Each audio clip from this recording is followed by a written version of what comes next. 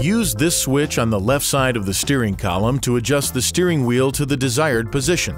Push the switch up, down, forward, or backward to move the steering wheel in the corresponding direction. If your vehicle is equipped with the automatic drive positioner system and it is activated, the steering wheel will move up automatically when the driver's door is opened and the ignition switch is placed in the lock position.